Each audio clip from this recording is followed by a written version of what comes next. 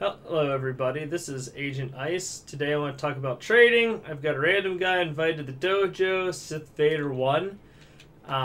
Anyway, so first of all, you need to have a dojo to trade in, and it has to have a trade terminal such as the one that I'm standing in front of.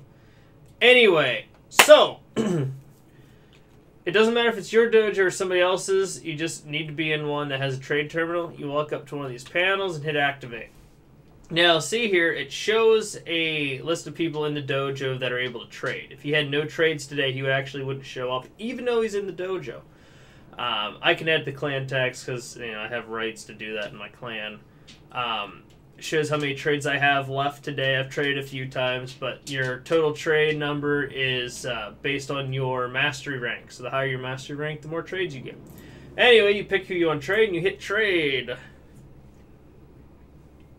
Okay, they accept on their end, and you're in here. Per session, you can only trade 5 items. Okay, so if you have several things to trade, it may take more than one trade.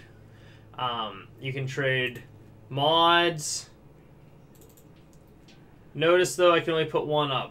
If I wanted to put more than one antitoxin, I'd actually have to go and put up several individual. You cannot stack them. But anyway, you could do that. You can put up primed Warframe and weapon blueprints. You can't trade non-primed. You can put up primed blueprint parts, and apparently you can trade these gamma beacons, which is interesting. But yes, primed stuff only there. You can trade different keys, as you can see here. But again, everything you can only trade one of. You cannot put multiples.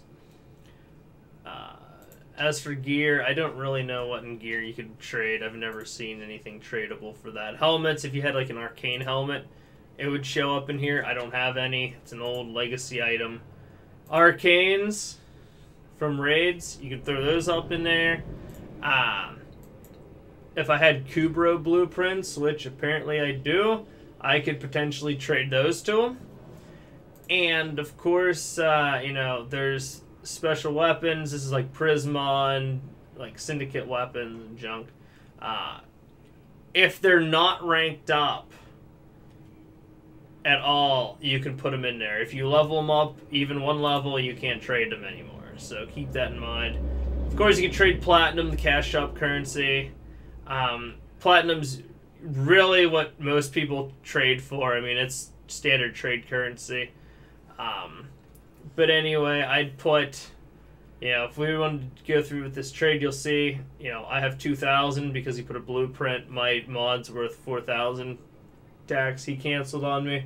It shows how much money he had. But we'd go through it. And so, really, that's all there is to trading. I hope you found this video helpful. Agent Ice signing off.